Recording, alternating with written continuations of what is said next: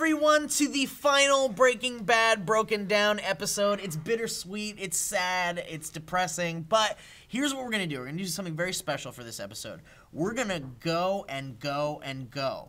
so many going. You know how Breaking Bad ended sucsuctly and wrapped everything up? Yeah. We're not gonna do that. Yeah. Well, and that's why we're on the Table Talk set. Joined here with the always amazing Richard Ryan, who was with us last time. Thank you for coming back. Thank you. Appreciate it. DJ, editor, and Breaking Bad fan extraordinaire, comic book nerd.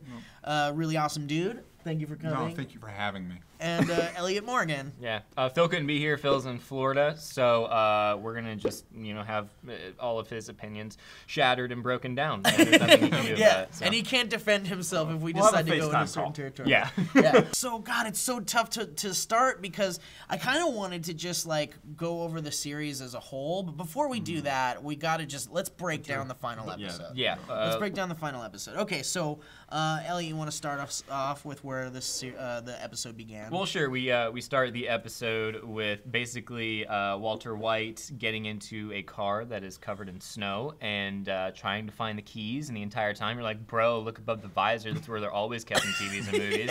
Even though I don't know anybody in real life who's ever done that before. But he's there, like cops are passing. I think he prays, which is an interesting thing that you never really see him do. And he's like, just get me to whatever and I'll take care of the rest. And he, when he does this prayer, the keys fall down. He starts the car and he takes off and begins his journey of mayhem. Well, it seems it's supposed to be mayhem, but it turns out to actually be mostly very calm and calculated. And then ends with mayhem. And there's the thing, like people want, like the Scarface analogy was brought up a lot about the finale of Breaking Bad and about the series in general. And I think even Vince Gilligan brought up the Scarface analogy plenty of times. He was more a Michael Corleone. Yeah, Actually, exactly. And that's the thing. We didn't. I mean, and everyone has these expectations, like because that M60 in the trunk. You're thinking blaze of glory type thing, and it kind of was. It was a really well calculated play. I mean, like him. I know we're jumping ahead of ourselves, but like the way him driving in, you don't know that's why he's setting the trunk there. You think, oh, so he can run in there and grab it out and then just start mowing everything down. You don't think that, no, he's put this up on a servo motor so that when the deck lid pops open, it starts this initiating sequence. Right, all those words. Totally. And then we get Jesse's flashback. Before we get there, can we take a moment to stop on the fact that weird prayer that he does? Because it's weird. It's the relation to the cosmic in the show. Prayers. Yeah, it's a weird. Because it's who is he talking? Like who's he? You don't talking know. To? Well, and the show has a weird relationship with the cosmic in that there's always been there's an episode in Fly, the scene in Fly where he calculates the chances of him running into Jane's dad, and it's astronomical. And I think the show did something smart in that there's in a lot of TV shows there's a lot of coincidences that allow things to happen. And this show they write themselves into corners and then they and this show made it part of the makeup that there is some sort of force. And it's Vince Gilligan that's driving. So deep. And Owen and I were joking about how like Walt says that, and then Vince is like, "Yeah, I got you, buddy." And I kind of like to think that's Vince's way of writing himself into the show. That the show is a show, and that Vince is kind of the deity behind it and the one that makes it all mean something. Interesting. So you're getting a never-ending story type thing. Kind of like it's Walt's like begging Vince Gilligan to let me have. Well, this he did chance. make that comment. He did make the comment about the trust exercise. The falling back and everything. And then Bryan Cranston. Yeah. Because I know Walt makes some very definitive statements about there not being like good and evil, but then in this last season 5, he's talking to Jesse about the blood money, and he's kind of like, I don't know if you believe in that sort of thing, that there's a God and devil, but we're going to hell. You know what I mean? And so it's a weird. The show has an interesting relationship with that. So it was strange, and especially and the keys are up, like they fall from heaven into his. Most people who live out in the country, I mean, we did this growing up a lot too. I mean, like all of our, granted, a Volvo is not farm equipment or anything like that, but we always left our keys in close proximity to whatever the. So it is a thing. So somebody's blocking the driveway or something like that. You're like, boom, okay, you can move their vehicle or like the farm truck or whatever out of the way. Granted. A Volvo's not a farm truck. Brought to you by Volvo. Hang on, Richard Ryan. Elliot and I grew up in Florida where you'd be crazy if you did that. I do like I like this because it you know, everything happens on the show for a reason. All the symbolism in every frame, there's something intentional happening. Well, and also with that, I'm just to piggyback on it for a second, that's also a very small thing. So you can have like, there's Deus Ex Machinas that happen all throughout the show, but that's one of the smaller ones where it's like, there's really no need for it. Like, like he could have gotten in the car, found the keys, and started it, but they needed to put something in there where like, it was just that tiny moment of like, listen. And it's funny too that it was like starting a car because he's starting this journey, this like explosion that starts the entire rest of the chain of events that happen throughout the rest of the episode. Well, so to sum this up, Walt prayed to God to let him murder Nazis, and God gave him. I was about to say it's a lot nicer guy, because I would have been like, "Fuck you!" And he turns the can and just blows up. It's like, you're done. I don't care. So maybe he was praying to the devil. The devil let him. True. Maybe Vince Gilligan's the devil. Yeah. So okay. So anyway, interesting. Vince Gilligan has the goatee. Maybe he's the devil. Well. Okay, so we follow Jesse. We're back to Jesse now, and we get that beautiful memory of his, which is obviously like a heightened memory with the beautiful lighting and all of that of him building that box that he talked about. I forgot what season it was in, but he was at AA and he was talking about that one, the rehab thing, and he was talking about how proud he was of himself for building that wooden box in shop class, and he polished it. And it was perfect. When he told the story, I was like, dude, it's just a box, bro. But when he showed that box, I was like, bro, a sweet box. Hey, dude, box, bro, we got box payoff. You got skills with this. They paid off. They really tied up that loose end because this whole time I was like, yeah, but how good of a box could it be? I think that's really good though, like especially this late to show that there are things even in like a really dark life, be it a junkie or somebody who's recovering or whatever, that there are moments where they take pride in something and something that they really care about. So it just adds that much more to the equation where when Walt does get there, you're like, no. Well, and that's the thing. I mean, with poor Jesse, like, we can only imagine. So it's at least been a year of him being in this like slavery, this servitude, and he's all grizzled. He's got the beard, but I mean, you got to think about like, he's just so tortured, literally and emotionally, and watching Andrea die in cold blood, and then knowing that Brock's life is on the line, we have him flashing to this memory of building the box, which, by the way, he ended up selling for weed. Do you guys remember that? He ended up selling for weed. But it's just him escaping that prison. His apron is tugged on something, and then we see him in the disgusting lab. In that cage where he's just grizzled and done, and he's just... It's so sad. I also see him that way. Like from the beginning of the show, when your first shot of Jesse is like popping out of this window after he's like been shacking up with this neighbor of the house that he's at or whatever. Yeah. And then and I think most people know this by now, but like they said that Aaron Paul was only supposed to last for a couple episodes, and then or one episode, right? Or something like that. No, the first season I thought, and then the writers strike. The first season? And the first season early, he survived. But I can't help but imagine like throughout all of these later seasons, like it had to have been a challenge for the writers to like figure out what to do with Jesse, because they knew he was so loved and he was a vital part. And if you watch sort of the dog metaphor that they used for him throughout the entire season, it makes perfect sense, the fact that he was the one to escape, because the entire time it was like these writers had this character that they knew they couldn't get rid of, and they knew he could be a catalyst, and they knew he could be like the cause to other people's effects essentially. But like it's really interesting that like he's leashed up and then he finally gets to just roam free, and of everybody, like that was the biggest surprise to me, because I didn't expect him to. And Phil said that he's going to pick up Brock. That's a prequel for Need for Speed. He's driving the El Camino out of there. It's a good point. He's going to pick up Brock, and then he's going to start a bakery somewhere. Did you guys watch that trailer? Unfortunately. No, I can't. Like, I'm not going to do it. Oh, it's so bad. I don't want to, because I want to. It takes itself so seriously. Oh, yeah. And it shouldn't. In fairness, Aaron Paul did say he did that movie so that he could do like other indie things and more small. Yeah, a lot of actors do that. A lot of actors do that. Can I say that for me, I think the relationship I cared about most was Walt and Jesse. And the one thing that kind of, I don't want to say disappointed, but kind of I wanted to see more of is like we got the fallout with Walt and Skylar and Walt and Hank, and I just didn't care about those as much as the fallout between Walt and like I wanted to have basically another Fly moment, except where they just unleash on each other. You're the only person in the world saying, I wanted another fly. fly. But, I'm like, which is so I love good. that episode. I love that But episode. that's sad It's because a that's a good- great episode. But, it's a great in episode. its Ryan own Johnson right- in directed its that own one, right? right, yeah, it's The good. payoff, but I will take that nod that they had at the end. For one, again, we're jumping ahead of ourselves, and we'll get back to but the tell me Quit what you- derailing us, DJ. No, I'm kidding. Tell us what you want. Let's get back to Tell Need me- for Speed. Yeah, tell me Let's what talk you about want. that box Jesse made. It was beautiful. Speak loud. Tell me what you want, and then I'm not. He finally had agency. After Walt's used him, Hanks used him, the Nazis have used him, everybody's used him. He finally said, "I'm not going to give you what you want," and that nod of that. It was perfect. Like, It was perfect. Thank you. I'll take that. Well, I know, I'll yeah, take it. and I love that kind of like, the whole episode, the whole series feels like a Western to me, and Vince Gilligan has made those parallels. He's discussed that before.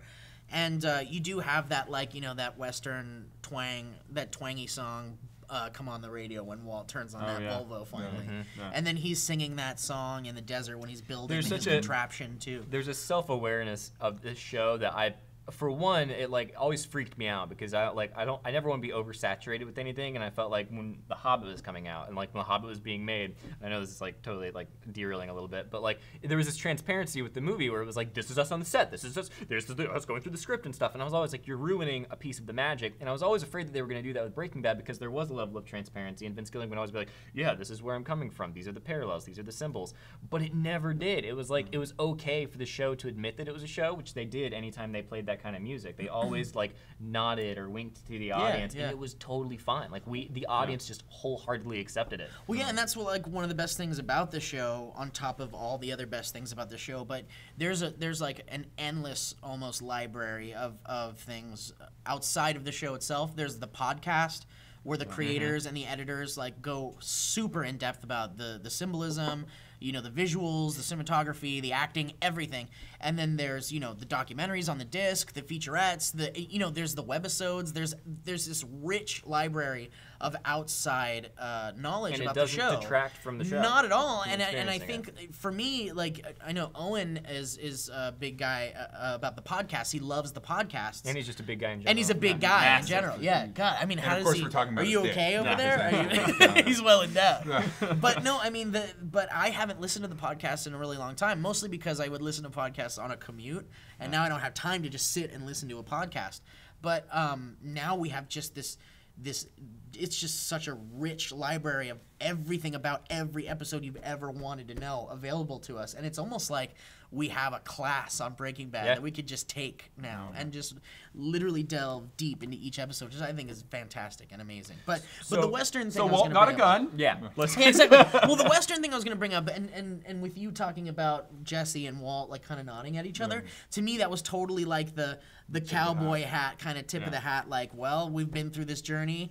I'm the reason why you are this way. You're the reason why I am this way. And it's just an understanding that, and Jesse knows he's going to die. He knows he is. But One way or we'll get to another. that. But We'll get prior to to that. You're an enabler. Yeah. So let's start. Maybe we should go this by. We should either do this by confrontation or by casualty, because that's pretty much the main two things that happened in this episode. But the first confrontation, and when it happened, was I flipped out. I was like, no, everything I know is wrong. I was literally. Well, my wife was next to me. I was like, babe, no. Oh my god, if I was wrong about this, I'm leaving. I know that's what everybody was saying. I was like, too. I'm jumping out the window. I know we're on the first floor and it's not going to hurt at all, but I'm still going to do it. You're going to sprain your ankle real bad. I'm gonna just violently hurl myself somewhere because he goes to the gray mat. I'm freaking out that he's gonna walk in and cap these mofo's, and I'm like, I'm so scared. I was like, no, because I remember we had that conversation. I was like, there's no way he's gonna kill those people, and I was freaking out, and then he didn't. Yeah, And then was he really didn't. smart. Yeah. The play he did was really smart. It's crazy. I think everyone, like, when you see the pile of money, you're like, oh, I get it. It makes sense. These people Yeah. are totally loaded. And like before he even said it, you got the feeling he was gonna say something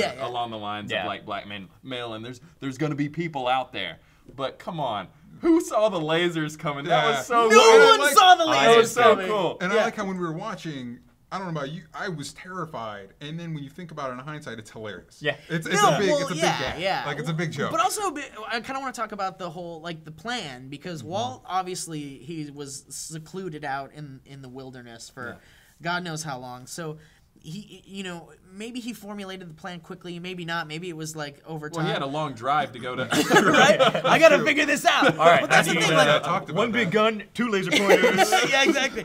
I'm gonna need 2 idiots to help a truck full of cash. Yeah. I don't know what to do. But see, the thing is like that plan is so perfect. It's perfect. That's what happens when you have a mean, team of writers. And that's exactly what I was gonna say. You can't. It's so perfect that like it would take 15 great writers to come up with that such a perfect plan. It's so simple too. I mean, like, it is, yeah, because he can't. It's tearing him up inside that he can't give that money he worked so hard for to his family in some way. And through all the selfishness, which we'll get to, and for all the reasons why he ended up still going greedier and greedier and greedier, he still wanted his family to get that money in some way. I agree, and I feel like even with the relationships that a lot of people talk about getting closure with Lydia and Skylar and everyone, I feel like that money was one of the driving factors of this entire process. Yeah. And getting that type of closure with knowing that's going to go to his family, that's arguably one of the biggest moments. And he got really ahead of himself. Yeah. Like he had that goal of how much money he needed way in the beginning. Yeah. And he's like, this is how much season 2, the first episode of season 2. This is what I need for my family, and then I'm done. And then he loved the evil so much, he just went a little overboard. I don't think he loved the evil. I think he loved the power that respect that he never had. Evil. I mean, but there's always been 2 driving forces in the show, one with his family and one with the pride.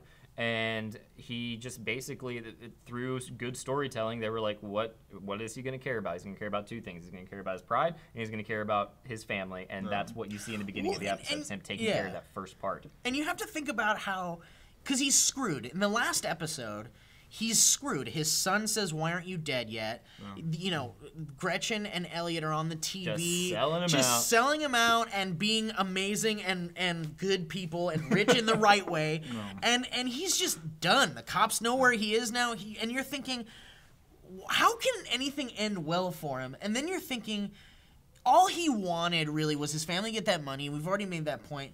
So what's the only way he can give his family that money? And I was thinking about this last night.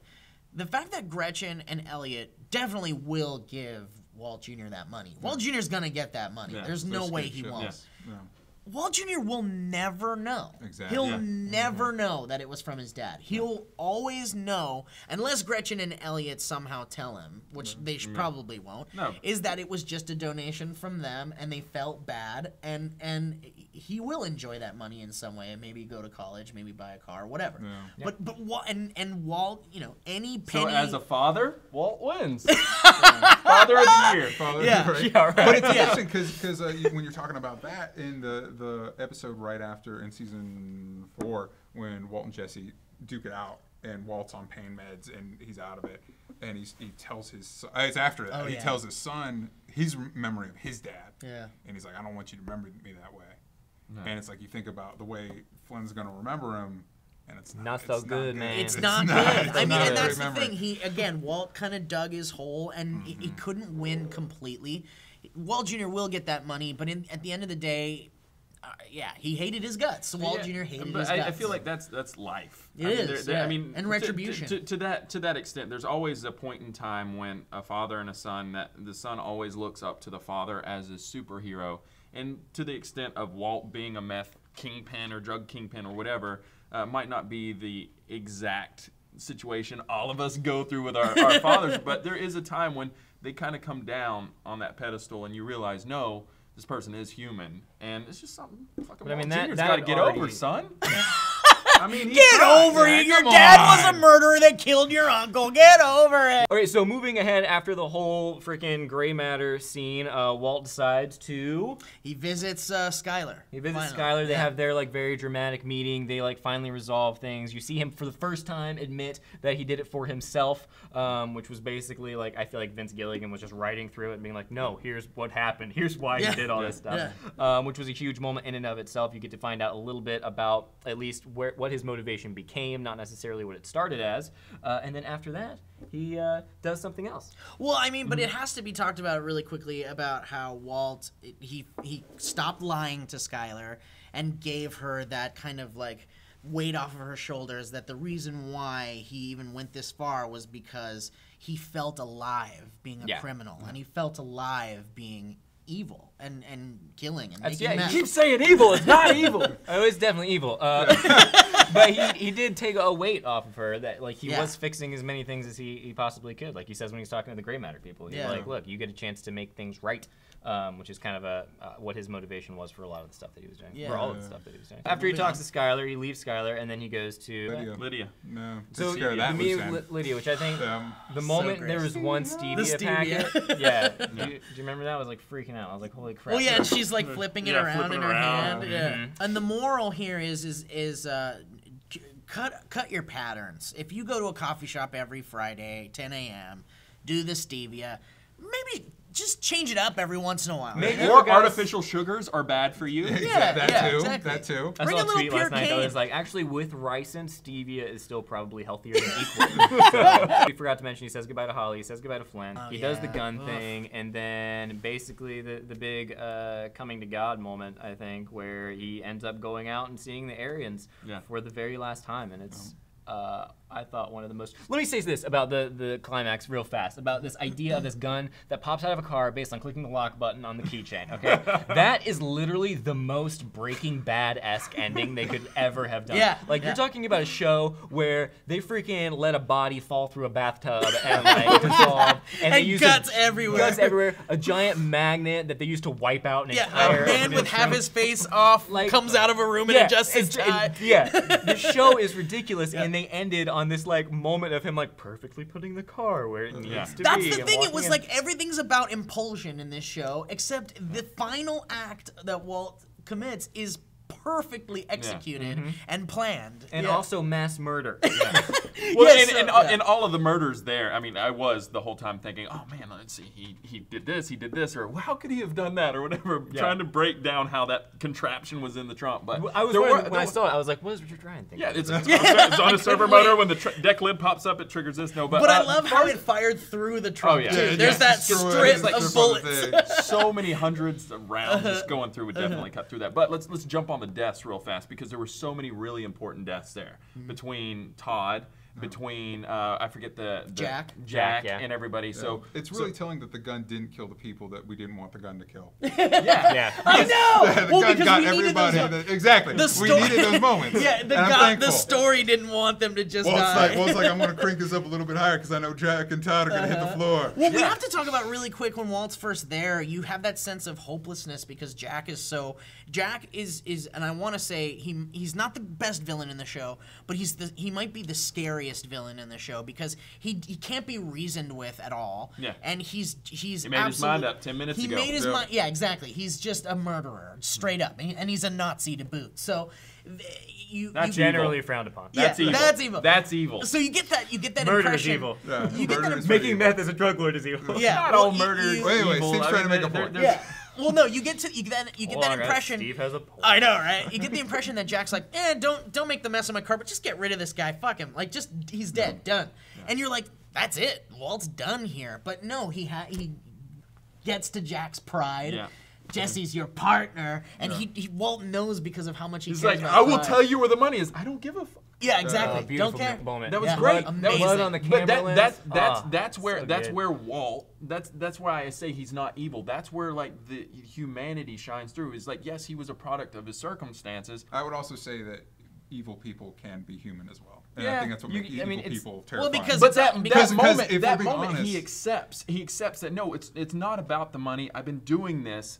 I'm not gonna give you that gratification. I'm ending it now. I'm accepting who I was, and I'm going to be the bigger man and do this. It's a classic like dichotomy of the anti-hero, and there is no right answer, and that's how come it's such a fascinating archetype. Walter White especially being one that is so layered because it's been 6 seasons of television. So the reason we can have these conversations is because, for one, the medium that is television, which allows for like all of these nuances to happen, and the fact that we can be bounced around in 19,000 different directions. Yeah. But at the core of who Walter White is, there is no easy resolution on whether he is good or he is bad, because he's both. He is so undeniably he's human by definition. So here's the thing. What ends up happening is Jesse and Walt face each other with the Nazis. Bullets fly everywhere. Jesse does the Job of the Hut move on Todd, chokes him out. Todd's dead. That's all you get from us. That's all you Because get. I would say Todd is the scariest person on the show. Yeah, Todd debatably. is way more frightening than Jack to me. Exactly. Kill him with kindness. Love and his then, nice shirt when he's talking to the lady. and then Jack gets his final moment, just like Jack blowing Hank away. He didn't even let him have that final word. Boom, dead. I wouldn't even let him have a cigarette. Well, there it is. So, and then it's Walt and Jesse, finally. And Walt gives Jesse the choice. Take the gun. Do it. Yeah. Jesse says, I want you to tell me what you want. And then that's when Walt the act says, of defiance. I needed want that it. moment to say no, basically. Yeah. Jesse wanted to be in control for once and not be used. Let me live. And so then, of course, Jesse drives off into the night. The dog is freed. The stray gets to run away, hopefully find food somewhere. Walter White goes down in the basement. You don't know what he's going to do. And finally, he dies around his second love, maybe his first love. Walt's final moment alone in this lab, this grungy lab that's nothing like his original one or the super lab. It's just this Nazi gross, like probably poop on the floor type disgusting place. Jesse's poop. But Walt is still walking around admiring the science and admiring the cook and the thing that made him live and feel purpose in life. And you kind of feel like he's looking over Jesse's work in a way, and it's almost like teacher and student mentality in a way. I agree. And he's proud of Jesse in that moment too, because he sees the conditions are clean, and I don't know if he got to see the learned product. so much. He applied himself. He did apply himself finally. Finally. And then Walt kind of, he puts his hand on the big barrel, blood on his hand, bullet wound, dying. You hear the police sirens in the background. And he just smiles because he does love the science, and we can't really tell in that moment if it is the meth that he loves, his product that he loves, or the science, or the chemistry, or whatever it is. I don't think it's the meth. I don't think he ever went and said, "Hey, I'm gonna get people fucked up." But it is his legacy, and he's dying in that lab, and the police are gonna find him there with the assumptions that he was still cooking there. Yeah, but I agree. But this goes back to the whole evil and pride thing. I feel like that's the thing, is he was taking pride in the science and being able to do something that nobody else before him was capable of doing. Agreed. And that's been the whole driving factor of this whole thing. He was a nobody who had gray matter take this thing that he worked so hard for, and he would have been recognized for, and it was just like given away to or stolen by somebody else. So he was able to do something through this meth an empire or whatever, this empire business that he created, and he did something that nobody else has done before, and he was proud of it. He wasn't proud that people were dying or people were that was just part of the territory. It was, but that was just that can't make it out without breaking some that's why I say he wasn't evil. He was just a proud man who was just like, he was consumed by circumstance. I think you're glamorizing him a little bit much. Final thoughts on the Breaking Bad finale and then series as a whole. In my opinion, I think this is probably, not definitely, but probably the greatest show of all time. I worry about whether or not there will ever be another show like this, especially when you consider that the medium of television is drastically changing. I think as far as storytelling goes and as far as using a medium to its fullest potential, that this is the single greatest example of it ever. And yeah, I'm really happy that it ended the way it did. I think it was beautiful, and I sympathize with all of the characters, even though I don't necessarily like all of them. And I think Vince Gilligan is a genius. So those are my thoughts. Moving on to Yeah. Well, as a finale, I was really happy. There was a lot of closure for me personally in that, because I was a little late to the game. I didn't start watching Breaking Bad till a couple of months ago, and then I just powered through all 5 seasons. So it's nice. It's nice, like, caring for these characters and then seeing their arcs and everything. For me, it's any series that I watch, any movie, I want to escape from reality and then just get a perspective of somebody else who's living in another universe, or something like that. And that's why I say I was along with Walt for this ride through all of these circumstances, and I can have empathy for him and everything. So I really enjoyed the show. I mean, I couldn't have asked for a better series to go through. So. No. I think with the finale, I think it was a great finale. I don't know if it'll leave the impression on me that the Shield's finale did. But I think overall, this is definitely one of the best shows that has been on the TV. There's a poetry to it. I think the performances, starting with Bryan Cranston and going to Aaron Paul and down the list of everybody on there, really, really elevated material. I think everybody. It's one of those things that you see that everybody was firing on all cylinders each episode to make something really special. It's gonna be weird to not have it. I think this is the the show owes a lot to like The Sopranos, to The Shield, to The Wire, but I think it elevated all those, and I think it's changed the landscape. Yeah, I mean, and for me, I just feel like there's this big void now because the show is over, but we do have this series to watch forever, endlessly. We'll have the collection soon. The big box set comes out really soon.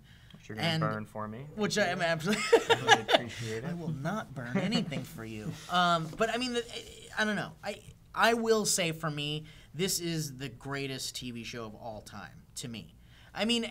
It's tough to say because I haven't seen every show, and all time is everything. Pretty tight. Really tight. Solid arcs, bro. And before this, I'd say my favorite drama of all time was The Sopranos, and I feel like this show blows that show out of the water in all ways, in every way.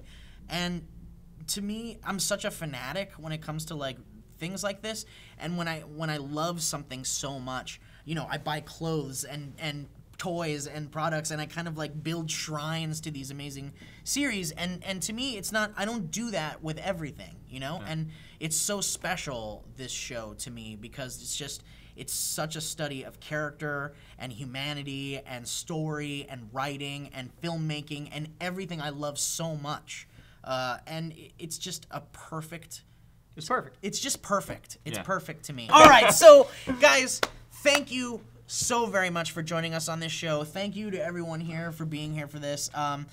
We have the prequel series coming out, Better Call Saul, at some point, starring Saul Goodman, who is gone now.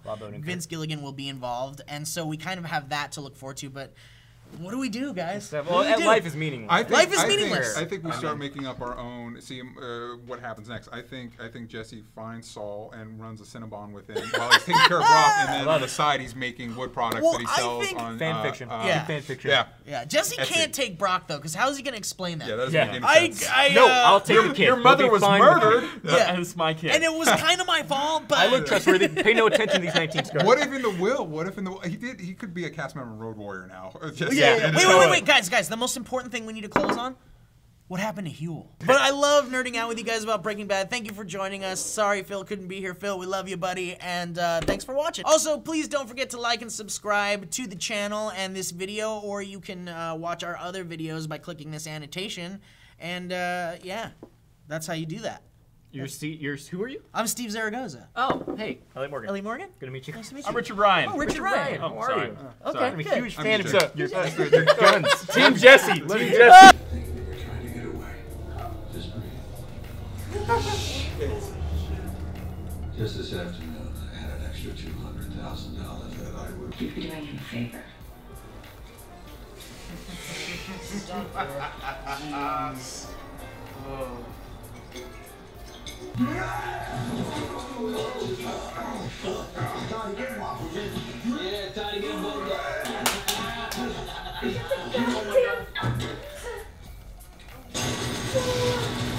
Yes.